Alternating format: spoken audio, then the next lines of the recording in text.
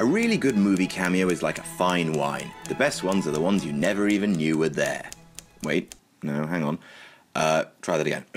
I like my movie cameos like I like my men. Famous. No, that doesn't work either. Hang on, third time lucky.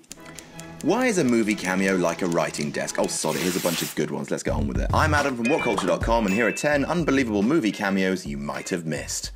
Number 10, Bryan Singer, Star Trek Nemesis. Star Trek Nemesis was one of the bad Star Trek movies. It involves a preposterously young Tom Hardy as a clone of Picard, silly dune buggy chases, and was dark and gritty and super serious sci-fi to a degree that it slipped beyond silly into parody, beyond parody into boring, and beyond boring into I do not understand. It also features a cameo from Usual Suspects and X-Men director Bryan Singer. What? Yep, a big Star Trek fan, Singer used his newfound pal and Professor X, Patrick Stewart, to get him a brief walk-on part in the movie, briefly replacing Worf on the bridge. Recently, Singer also cameoed as a cameraman in his own movie, X-Men Days of Future Past. You can't keep him off the screen. Number 9, Matt Damon, Eurotrip. Oh, American Pie, you are responsible for so much. Namely, for unleashing the squealing mayhem of Sean William Scott upon the world. Step back, Harry. I'm gonna shoot him. No, stand down. I'm gonna kill this one myself. Give me a chance. I'm communicating here. And for inspiring a raft of copycat sex comedies like Road Trip, Boat Trip, and Eurotrip. Now, Eurotrip is a bland movie with one great moment, a cameo from, no seriously, that's actually him, Matt Damon. He cameos as Donnie, a punk rocker who sings a song about sleeping with a guy's girlfriend right in front of him. The film is fairly poor and bafflingly came out 2 years after Matt Damon made a huge impact on Hollywood in The Bourne Identity. Way to capitalize Matt. Matt Damon. Number 8, Cate Blanchett, Hot Fuzz. The first of 2 Hot Fuzz cameos on this list, this has to be up there in terms of filmmakers trolling their audience. After the huge success of Shaun of the Dead, which featured plenty of cameos in itself, the dream team of Pegg, Frost and Wright set about making a second part of the Cornetto trilogy, this time pastiching buddy cop action movies. Pegg played Nicholas Angel, seen here talking to Janine, his forensic scientist girlfriend.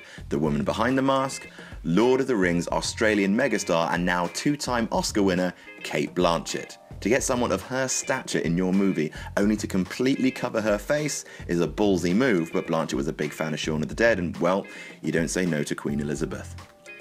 Number 7, Ian Brown, Harry Potter and the Prisoner of Azkaban. From Oscar winners to rock stars now, considering that the Potter movies dominated the cinematic landscape for over a decade, it's hard to name a British person who actually wasn't in one. Heck, you were probably in a Harry Potter film and you never even noticed. There was a particularly blink-and-you'll-miss-it cameo in Prisoner of Azkaban, however. As the camera pans across the scene in the leaky cauldron, a man can be seen magically stirring his coffee and reading a Stephen Hawking's book. That man, Ian Brown, lead singer of the Stone Roses. That makes sense. Nothing more rock and roll than Harry Potter,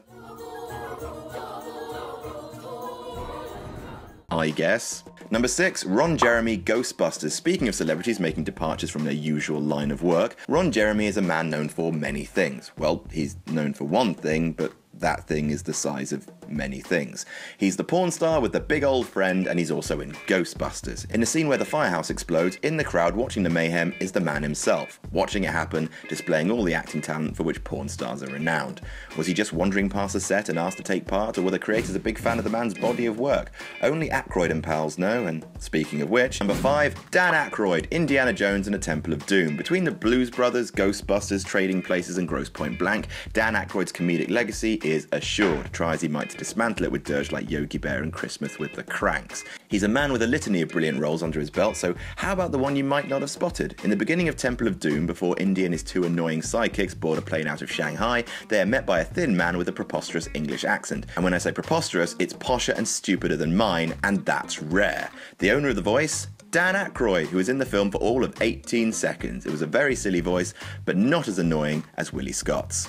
Number 4, Glenn Close, Hook. Glenn Close was recently Oscar-nommed for playing a woman living her life as a man in the box office bomb Albert Nobbs, but years before that, she dragged up for none other than Spielberg himself in Hook. Yep, not only was Dustin Hoffman completely unrecognisable in the underrated movie, but so was Close, sporting an entirely impressive beard, making a brief appearance as a pirate who would end up locked in the boo box.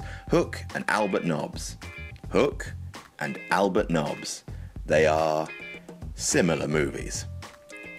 Number 3, Danny Glover, Maverick. Maverick is a 90s comedy western film starring the most popular man in the world, Mel Gibson. Remember the 90s? Remember how popular Mel used to be before little things like his beliefs or his behaviour took all that away?